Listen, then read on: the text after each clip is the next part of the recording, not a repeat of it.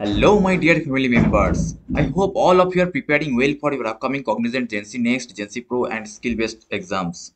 So, as I have several requests from your side to upload videos regarding GenC Next, GenC Pro, and skill-based content. So, today we'll upload an important SQL questions which were asked previously on 2022. So, let's see what's the question. Hello my dear family members, have you ever tried to make a software or app? I know answer is yes, but could not proceed for complex coding, right? Now, allow me to introduce you ZEGOCLOUD. This is a global communication service provider which provides us developer-friendly, powerful SDK and APIs to build many communication features on our app, such as video call, chat, video conference, live streaming, etc. You will be amazed by knowing that writing just few lines of code and within 30 minutes, using their APIs, you can create your own super live streaming app with some awesome features like HD video at low bitrates, co-hosting, live text chat, face beautification, virtual avatar, unlimited viewers, and so on. So now to get 10,000 minutes free, sign up by providing your basic details and get into the console. Then start creating your project. Click on project, then this interface will come.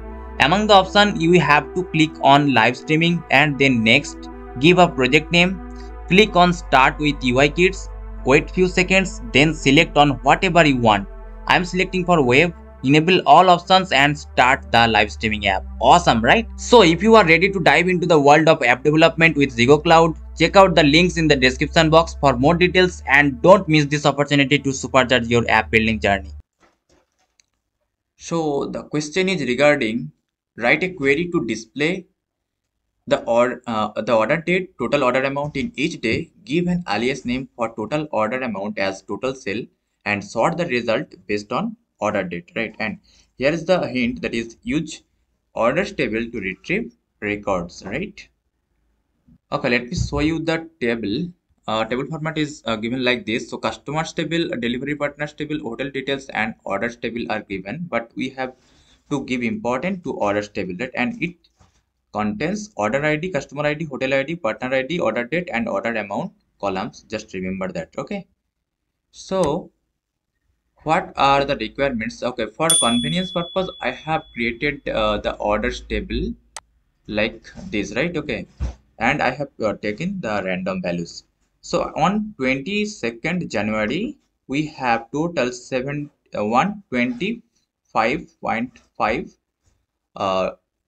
amount of sale, and on 24th of January we have sold total 120 plus 90, that is 210 plus 1 211. So total amount should be like this, right?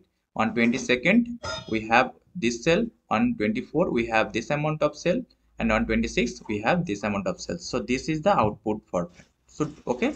So I hope you will try to solve the problem by yourself, and if only not possible, then only come to watch, right? Okay. So the requirements, like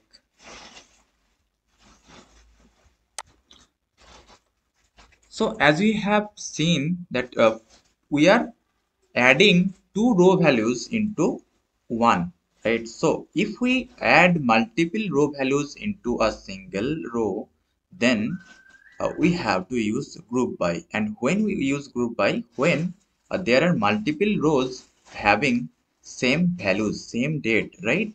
Okay, now we'll use the group by clause.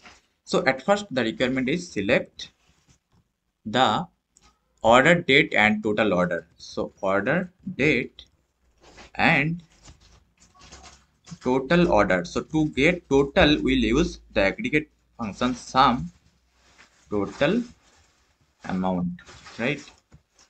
And we have to give an alias name total cell, right?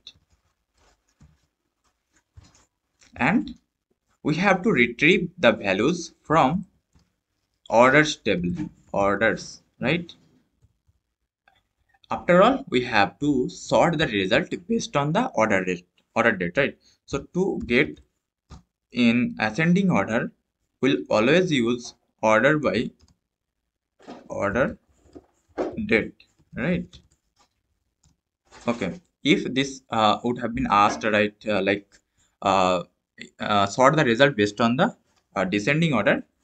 So we'd have used DESC keywords, but here will not. Okay, now we have the task to group by all the values by order date, right? Because the order date is common and it is repeated. I mean, it has the values in several rows and it has same values, right?